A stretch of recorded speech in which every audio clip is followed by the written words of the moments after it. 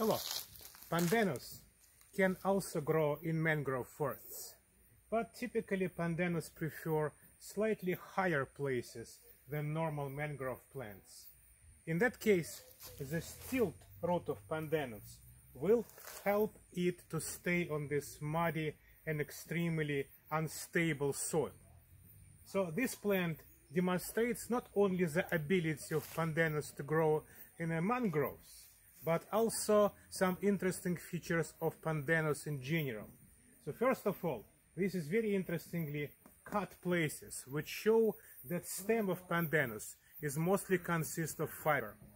It does not form any wood, and this is the main function of stilt roots. So they are developed to support the growing crown, whereas the main stem cannot do it. The second is the way of how pandanus is propagating. First of all, it has multiple buds all over the stem, and these buds will germinate and form new plants. So new plants, vegetative new plants, are present along the old pandanus tree.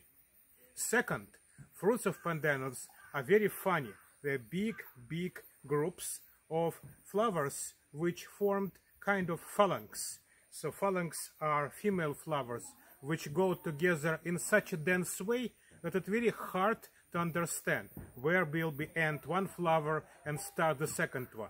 So that fruit will come down, and in the presence of ocean waves it will float somewhere else. But here some fruits landed right under me, and they are germinated here. So look how pandanus fruit is germinated. So each phalanx looks like each phalanx germinates separately, and all embryos go from the bottom side of it, because top side is extremely hard. So bottom side is a bit fibrous and easier to penetrate for young plants which will form root. I will plant it later. So these are features of pandanus, one of famous tropical plants, and this is a place in Okinawa. This is Okinawa coast nearby the mangrove forest on November 24. Thank you.